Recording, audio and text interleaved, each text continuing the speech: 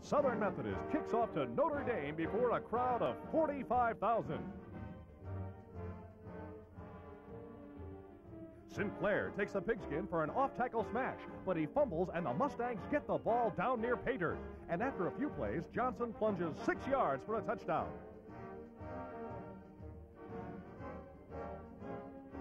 The Irish come right back, though. Stevenson's long pass deep into Mustang territory to Kerr is ruled complete because of interference.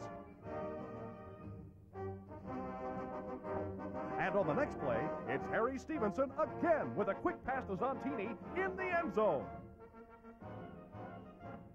The Mustangs kick up their heels again, and after a sustained drive into the second period, mostly by stocky Bob Erberger, Bob Belleville gets the ball for a nice lateral to Erberger, and Erberger races around to score.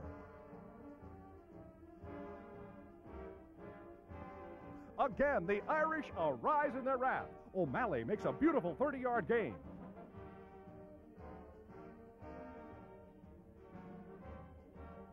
Next, O'Brien takes it for the Irish and moves the ball along.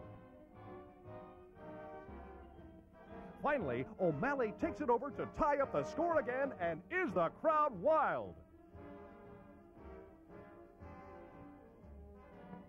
The Irish stage another drive in the third period. Schwartz takes it wide around end, and a run good for 10 yards or more.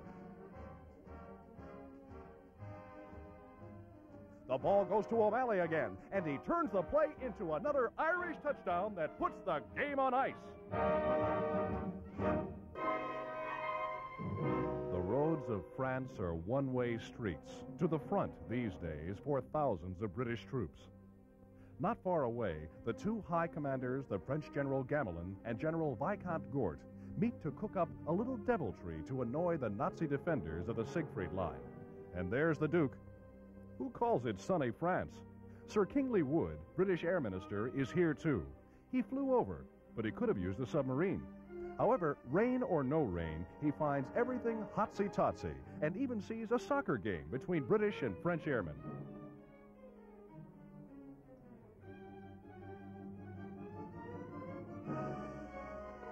War or no war, Saturday night is Bath night in this man's army.